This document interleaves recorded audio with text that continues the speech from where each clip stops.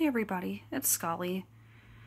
So I've had a day and a half today, and I just kind of felt like making another video.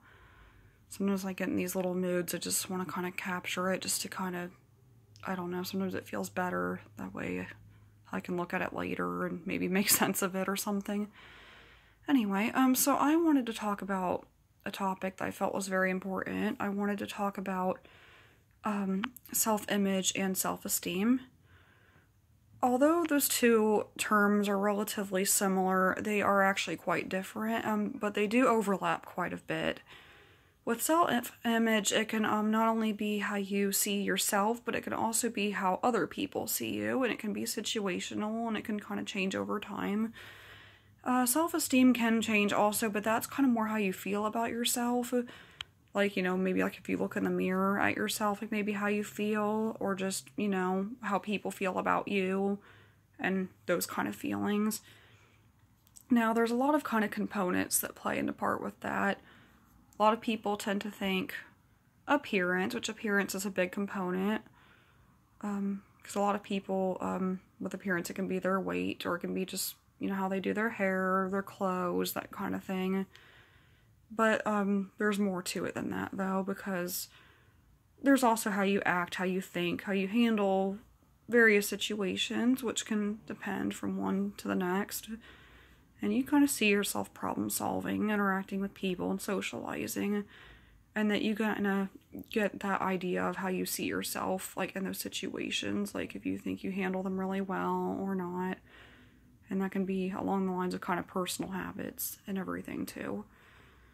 So, we're all different in a lot of ways. Everybody comes in different shapes and sizes, appearance-wise. Everybody has different personalities, thought processes, or a lot of very different things that make you who you are, but a lot of them are very good things. But of course, in society, there is a lot of pressure to act and behave a certain way, to look a certain way, to wear certain clothing, for various reasons, but a lot of them can have quite an effect on people in the long run. It's not uncommon to look at certain advertisements and magazines and see some attractive model holding some product, or they look real fit and they have nice muscles, or their hair looks nice, things like that. And it's normal to kind of look at things like that and kind of look up to those people, as they are role models, but for some people it can get to an unhealthy level, and not everybody, but for some people it can, and that can be very dangerous, because if it comes to like an obsessive level, if you have somebody who really wants to look better, they can get involved in dangerous diets or substances that are like basically promising to help get them towards their goal.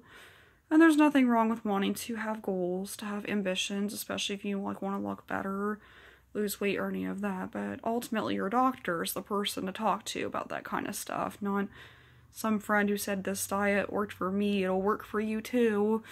Well, maybe it worked for them, maybe it could work for you, maybe not, but ultimately that can be very dangerous depending on what it is. And there are some diets that haven't been as regulated or kind of proven as ones that are healthier that your doctor might recommend, or certain, like maybe pills that people take that could have really horrible side effects and even be dangerous for your health. So that's why if you're ever looking into anything like that, it's very important to talk to your doctor about that stuff and be sure that stuff is healthy before you try it. And even if it is, depending on your medical history or any other medications that you could be taking could interact. Everybody's metabolism is different, their genetics are different, it can be different based on gender, height, weight, all that stuff, and you want to be sure it's something that's going to be healthy for you, not something detrimental.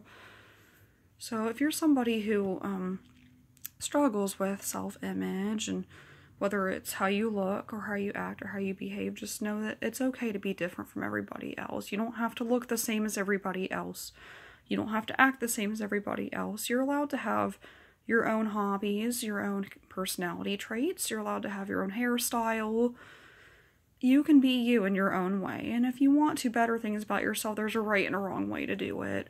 And you don't have to change just because people tell you to. If you honestly just want to be a better person and you want to, achieve goals of maybe being more organized or being cleaner or something, that's perfectly fine. But do it for the right reasons and do it for you. And don't just do it because people tell you to. it's always good to want to be a better person and always try to see if you can improve on things. But if you're somebody who's constantly trying to improve things on yourself because you're not happy with who you are, well, I mean, you want to be comfortable in your own skin too, and there's ways to do that. I mean, when you look at some of these outfits people wear, again, not everybody comes in the same sizes, and you can find outfits that are unique to you, ones that fit you and make you feel who you are. And I know that fashion is one of those things that people tend to kind of roll their eyes about, but you'd actually be pretty amazed as to what you wear, what you eat, can have a pretty big impact on how you feel as a person. Like certain foods that make you feel better, just, being healthy. Or if you were you had the same fashion sense for a long time and then maybe decided to mix it up a little bit, how suddenly, you learn more about yourself that way, like how you feel when you look a certain way. And if you're in situations that, maybe you've had difficulty with before, but, you've worked harder to improve yourself and be more organized, for example, or if you didn't like the fact that your house was messy and you decided to be cleaner and have better habits, you can do small things like that that are better for yourself, but you don't have to always necessarily change everything about yourself. As I've gotten older, it's I don't know, you hear so many things about people changing, and, again, we're all growing all the time. We're always adapting, but then you hear about the ones where people really try to change because they really aren't comfortable who they are, and it's just always a very sad story, because everybody should be loved the way they are. And just because there's so much stigma about certain things, like certain clothing, certain hairstyles, and, everybody talks about that Karen cut. I mean, don't worry about that. So if you're having, if you have self-image that you feel like you're not always happy with what you see, and self-esteem, one of the things you should really always know is that, like I said, if you want to make change, it's okay, but really do it in a way that's healthy. Be mindful of who you talk to about certain dietary things, certain, oh, I tried this, you should try it too. Really if it's something dietary, I absolutely talk to your doctor for anything, and maybe he'll refer you to a dietitian to modify your diet or any kind of exercise things. I mean, that's what those guys do. That's what they study. I mean, they're the guys to go to about that. Now, if you're talking more about like anything else, obviously, you can have people that recommend hairstyles for you and stuff that's pretty harmless for the most part.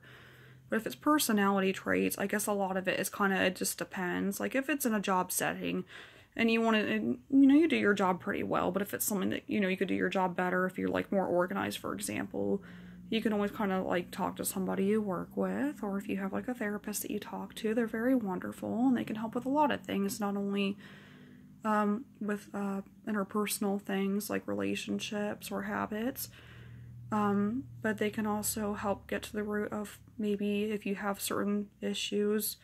Is it anxiety related? Is it something that's untreated? Is it something that can require maybe a little bit more investigating? Because sometimes there are some issues that are very complex, and sometimes even things like diet can be that way too sometimes, and it's worth taking a closer look at to see if there's anything more than what meets the eye, because people are very complicated, and that doesn't have to be a bad thing, but sometimes they take further investigation than what people think. And then, of course, like I said, comparing yourself to people in life is normal. We see people on TV all the time, hear about people all the time. That's completely normal to, oh wow, I want to be like that person, they're so cool. But when you find yourself constantly comparing yourself to people in a bad way, and you don't really give yourself a lot of credit, that can be very detrimental to your mental health, and you don't always see yourself in a positive light that you could. So focusing on some of the strengths that you have are very important. Sometimes it's, when I used to take martial arts classes when I was younger, and there's really if your right hand was really strong, you wanted to eventually strengthen your left hand too, to make it as strong as the right hand. But I had one person who actually told me, sometimes instead of making the left hand as strong as the right one, keep making the right hand stronger, because that's your strength, that's what you're good at, right? Everybody has weaknesses. Everybody has things that they're not good at, and that's okay. But one of the things you can kind of do, if this is kind of something that you struggle with, is knowing that if you know what your strengths are, I mean, obviously if you don't know what your strengths are, it can take some time to kind of search for them because, you know, we're all complex people. We do a lot of things in life. But if you know what your strengths are, definitely keep sharpening those skills because they may be more useful than you think. And like, okay, well, maybe you're not as good as basketball as the next person, but if you're really good at writing, well, that's what you do best. And if you take that gift of yours and you really apply it, maybe you can be the best writer. You may not be the best basketball player because maybe that's not your strength, but you can be the best writer. And sometimes certain gifts you have like that, they can help you more in the long run than you think. It may seem like, oh, writing. Well, it depends on how you apply it. You can apply it to various jobs, various hobbies, or even in various maybe social situations, and somebody else could have that same talent, and they could team up, they could work together, and before you know it, you have a friend and also another more kind of platinum status added to that strength that you have too. But self-esteem and like how you feel about yourself, it's very common to have times where you're on yourself, if it's like you're being your own personal coach that you want to get better. But having instead of always being the coach, it's always hard on yourself. There's kind of tough love where it's like you can kind of be hard on yourself, but you can also be like, hey, self, we did a really good job on that assignment today, but I bet if we work just a little bit harder, instead of it getting a C, we can get an A or a B, or we can, you know, we can do better on that next time. So basically giving yourself credit for the things you do well, but if you want to make improvements, being like, hey, we did a great job, but how about next time we do this? Just tweak that a little bit more and see what we can do next time, and kind of make it like a good challenge for yourself instead. So if you're somebody struggling with that, just keep going and just keep sharpening your skills, and you will be the best at what you can be because you do what you do better than anybody, and nobody can change that. Always be yourself no matter what. Until then, have a great day, guys.